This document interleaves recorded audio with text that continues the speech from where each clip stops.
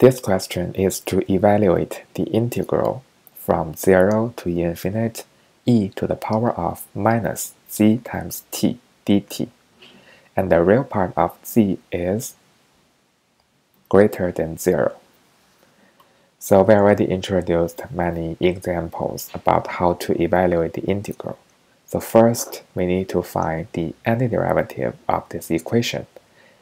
And in this case, the antiderivative of e to the power of minus ct is minus 1 over z times e to the power of minus ct from 0 to infinite.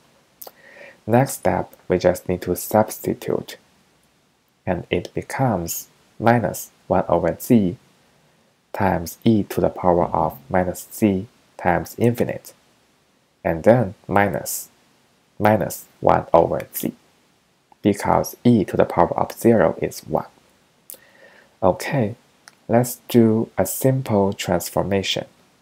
E to the power of minus z times infinite is equal to 1 over e to the power of positive z times infinite.